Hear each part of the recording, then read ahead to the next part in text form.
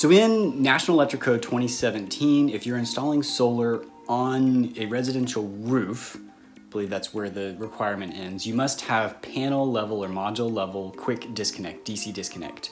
So there can't be more than 80 volts leaving any section of the roof. So that calls for panel level. Microinverters fulfill this because they will shut down if there's no grid. If you're doing an array, then you've got some workarounds to do. Tigo, T-I-G-O, I think it's pronounced Tigo, provides a solution for this. So I'm putting an 8.4 kilowatt array up. That's 21 panels at 395 or 400 watts a piece. And what I've done is I've installed, or I'm in the middle of installing, a Tigo disconnect system, quick disconnect system for the DC side. So I want to show you real quick what components are required for it and how they're kind of plugged in, so to speak. So we'll start at the breaker panel. So this is my AC breaker panel that I'm installing my solar into. These are my solar inverters.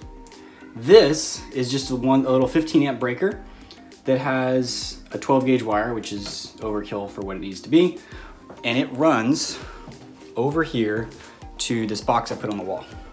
And you'll notice this is my laundry room utility closet, right? So I've got my two grid tie inverters here. So that wire comes out of this conduit right here, and it runs up right here into this conduit. Let me meet you outside and show you where it goes. All right, so here we are outside, and we are out by my utility meter here, and I have my AC quick disconnect box here. This thing's got a safety on it. You have to have it off in order to open the box. That wire that I was talking about is this one right here, and this runs to the line side of the disconnect. And then here is the load side. That's just a ground wire for, it's electrical. So this is the load side. So all this does is with it up, it makes a connection between the line and load. So this is gonna be an additional disconnect compared to the breaker that's in the panel. This gives a place for a fireman to come to my house. There's gonna be big red labels here saying that it's the PV disconnect, and they can pull that, and that will cause all electricity to cease from the panels down to the inverter, and even from the panels to each other. You've probably already asked yourself, well, how would it make it stop? We're gonna get to that. Hold on one second. Let me show you where this wire goes. All right, so we saw the line wire going up. This is coming from my breaker over here, coming up here to outside, and then it comes back as the load wire, and that's this wire right here that runs into this. This is a small 12 volt power supply. And then, of course, it's got the neutral that runs back to the electrical panel. I have my positive and negative wires running to my Tigo rapid shutdown system transmitter here. This is kind of where the magic happens. This runs up into this coil. And what it does is this generates a signal. That coil, the transmitter and the coil generate a signal, and it puts it onto one side of my PV wire. So I chose the black, which is all of my negatives, that I have four arrays up there of 5 or 6 panels a piece. And it sends that onto there. So let me show you up on the roof real quick what it's sending that signal to. So each of these panels behind me has one of these. This is the TS4-A-F. So this provides the disconnect for the fireman switch. This will do, 90 volts, 15 amps, so up to a 500 watt panel. I have, these are 400 watt panels, so we're good. What this does, right, it's kind of like a microinverter, right? You've got 2 sets of wires in and out. The short ones connect to the panel. These long wires with the yellow tag will connect from each panel to the next panel. With this connected, and this doesn't sense any signal from the transmitter downstairs, there's going to be no voltage on these long wires at all. As soon as that transmitter has power via 12 volts, then it will start transmitting a turn on signal. This will turn on at every single panel, and you will suddenly have voltage.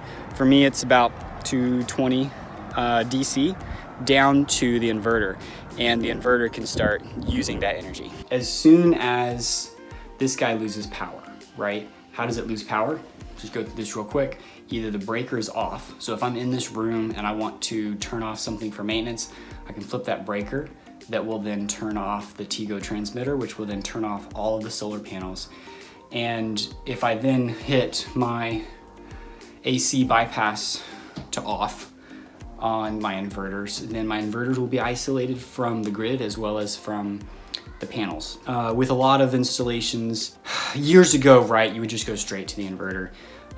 There have been code updates where you've got to have that DC disconnect switch, which, you know, the inverters have now, right? So you've got this DC disconnect switch here, but you still have high voltage inside the inverter landing on these terminals here, right? These are coming straight from the panels. In my case, they're going through the Tigo DC quick disconnects. That allows me to meet National Electric Code, NEC 2017 rules for fire safety, I believe is the reason for these to be here. So now, if someone comes, the house is on fire, some other emergency, they can run to the back, flip the switch, solar is off. They don't even have to worry about conduit or, forbid, bare wires running through the attic with high voltage DC. If they have to climb on the roof and shatter a solar panel, they only have to worry about the voltage on that solar panel. If they have to, if they accidentally took a chainsaw to a piece of conduit up on the roof, then there wouldn't be any voltage on it. So that's the safety aspect of it. I feel like, yes, it costs me a little bit more. I think it's about $600 or $800 for the pieces, and it makes it a little more complicated. Like, I wouldn't need this box here at all. This is all just for the DC disconnects. If I was doing this without that. If it was a ground mount or like a carport or something that I had, I wouldn't need it either. For under NEC 2017 rules, this is for putting on your roof, which covers a lot of residential installations. But say I did go build a carport and throw solar on it, then I wouldn't necessarily need this. But I would consider it, or maybe even put one that, because in I don't know if it was 2015, that was the previous NEC release. They had it to where there had to be a disconnect for the array on the roof. So like you could have the high voltage on the roof, but then there was a relay or switch between the roof going into the conduit down to the inverters, and it would switch off up there. And these inverters actually have the capability to run a Delta model array level shutdown like that. But with 2017, you gotta have it per panel individually. Something that this Tigo system allows you to do is to run some of these older string inverters. If you're looking at getting under the 2017 regulations, then a lot of people are gonna go, well, you need to go microinverters, which does fix the problem. They all turn off individually. But these inverters are 6 kilowatt, and they cost me about $600, $650 a piece. So very inexpensive. And so adding the Tigo disconnects only incrementally adds to that. So if I had to do microinverters, I don't think I could do it for $600 plus the 600 for the other one. That's a little overkill. I'm doing that so I can add more panels later. So, you know, $1,300 worth of inverters and $700 worth of disconnects. Yes, I realize that the Tigo adds another piece on the roof that can go bad. You have to pop a panel to be able to replace it. But I feel like something like this, which is probably just a MOSFET switch inside, is gonna be a lot more reliable than an actual microinverter sitting out in the sun under a panel for years and years and years. I know that Enphase is a great company, but I've heard a lot of horror stories about either getting a bad batch or even just they die with age. You know, you got something that's sitting 130, 140 degrees sitting up on a roof. That's hard on electronics, even if they are made to handle that kind of heat.